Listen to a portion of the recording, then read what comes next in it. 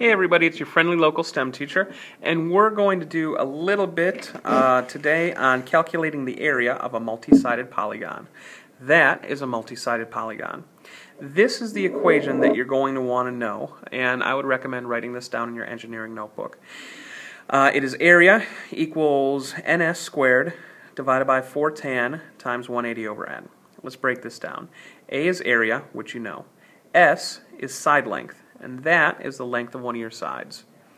N is your number of sides, which is 1, 2, 3, 4, 5, 6. And tangent is the key on the calculator. If I can get it to focus right there. There is tangent. It's a geometric number that you'll learn more about later on. So right here, I did some plugging and playing with the equation. If you check out this equation, n is number of sides, so I've got 1, 2, 3, 4, 5, 6, so I put that right there. S is your length of the sides, and that, for me, is going to be 2.7 inches. So 6 times 2.7 inches squared. Down below, I have 4 tan, which is a constant, times 180, n, which is 6, because n is your number of sides. So this is how this equation is set up, just like so. Now when I figure this out, 2.7 squared times 6, I am left with 43.74. When I hit 4 tan, okay, so let me clear this out so you can see where this number is coming from.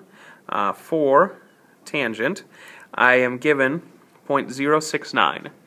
So right here down below, I am left with 0.069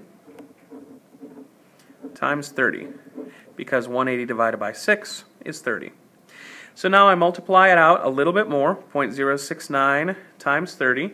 I am left with 43.74 divided by 2.07. 0.069 times 30 is 2.07.